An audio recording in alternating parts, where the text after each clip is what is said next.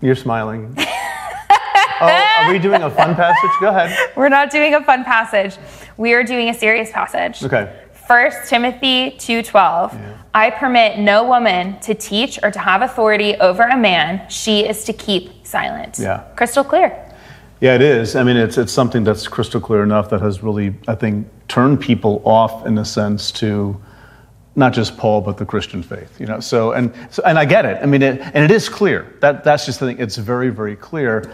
The problem is that there are other places in the Bible that are also clear, like where women are actually doing the very thing that this passage says not to do, like in Paul's letters, for example. You know, in Paul's other letters, it's like women are prophesying in church. You know, that's preaching, really. That's not like being a prophet and telling the future. Prophets don't do that. Yeah. So, and, you know, so I think it's really important to see there is diversity within the Bible, and you know, when the immediate context, really, that's an important thing too of this letter. A lot of scholars have thought that there's something going on socially and religiously in the world, like there's the cult of Artemis, you know, a female deity. And that might have influenced this, you know, the writer saying that, you know, women are to keep silent because there's like a bad influence over there, and we don't want to give any impression that we're mimicking what they're doing. So we're not going to do that here.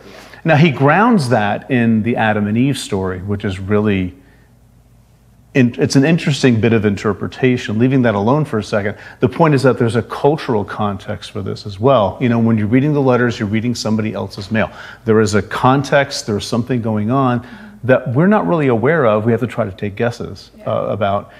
But the worst thing to do would be just sort of to lift this passage out and say it's crystal clear, therefore we're going to do it. Yeah. Right? Yeah. It's treating that passage prescriptively rather than descriptively. And this is a great example of a passage where you have to make that kind of a choice. Yeah, can you go into that more? Yeah, prescriptively is like taking it as sort of like an instruction manual. Like, this is God speaking, and this is true for all time. You do this and you obey it, sort of like a law. Descriptively is more saying, oh, listen, look at what they're saying in this context. I'm learning something about what they believed was, you know, faithfulness to God at that time. But it's not necessarily something you can just carry over to another time in another culture. So what sort of things are culturally dependent?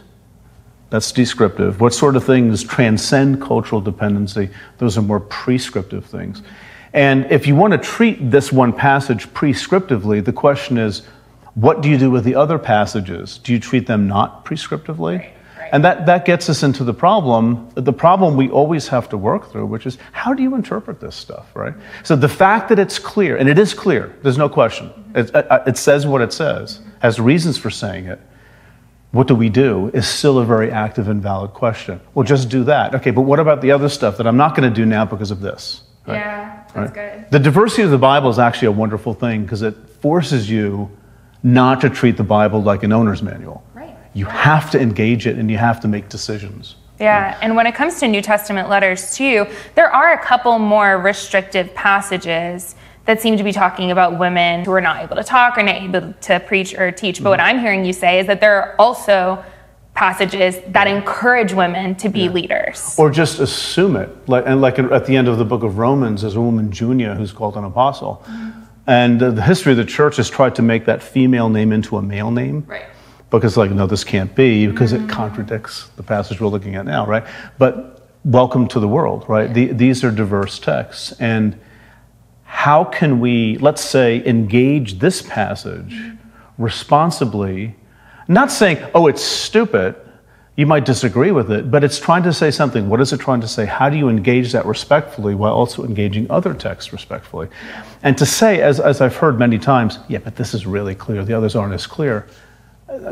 Yeah, I don't know about that. That's a bit of a judgment call for me. And it's interesting, too, about the authority word. So it says, I permit no woman to have authority over men. Can you talk more about the word authority? Because it's actually not super clear. It's not super clear exactly what authority means. It could mean, like, preaching. And that's usually how it's interpreted.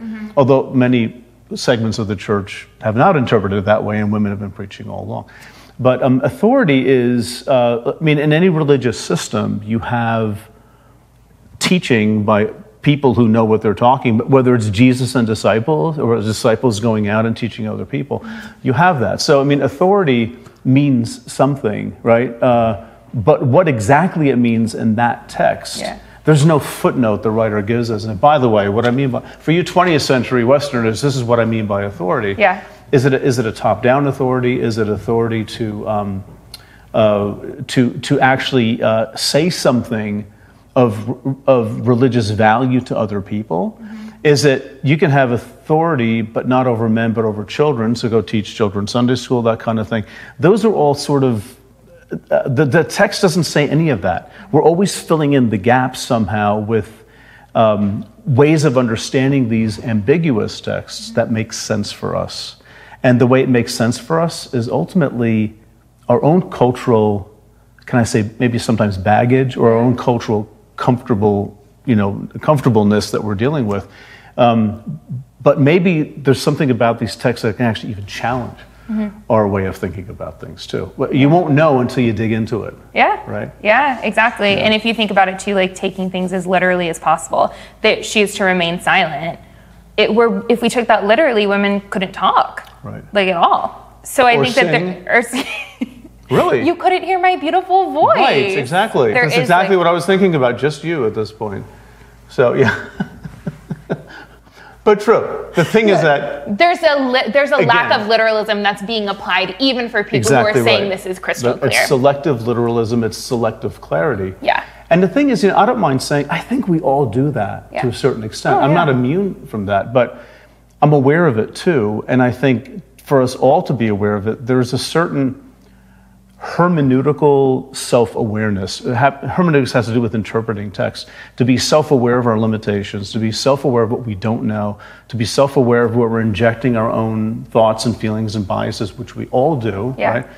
To be aware of that, and then you sort of hold these interpretations with some humility instead of clobbering. Yeah, I love it. That's the point. 1 Timothy is no longer a clobber passage. I hope not. Thanks for talking about it.